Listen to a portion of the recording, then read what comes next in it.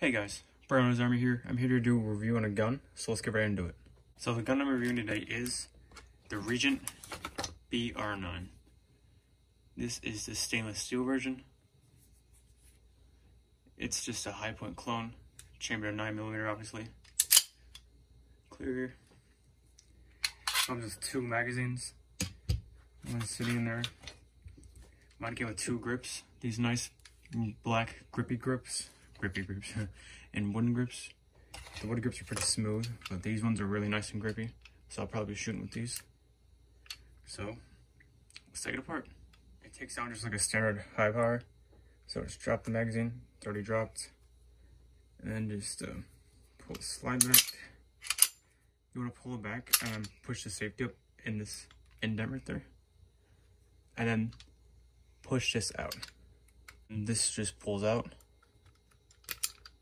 And then hold the slide so it doesn't come rocketing off, and pull the safety down. And that's basically it. Here's the spring. Just pull it out. The barrel. And that's it. Very nice quality. So let's put it back together. Drop the barrel back in. Get your spring, and there's gonna be 2 sides. So, pretty sure this goes towards the bottom, like that. And then just slides back on. And put the safety latch back on. That into that groove. And this just goes back in. This just goes right back in. And drop the safety latch. And that's it. Mine even came with the manual. Came with a gun lock,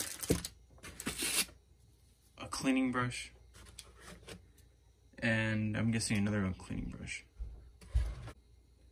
This is how it looks with the wooden grips on. I think it looks good, but I personally like the black ones myself. So these are also pretty smooth, even though they have checkering on them. The black ones are just a lot more grippy, so I'm just probably gonna shoot with those. But wood does look good. It does take standard high power mags. 13 capacity, obviously. These ones are. I plan to probably buy a couple 15 rounders, see how those run, but these are good for me right now. Let's get to the shooting footage.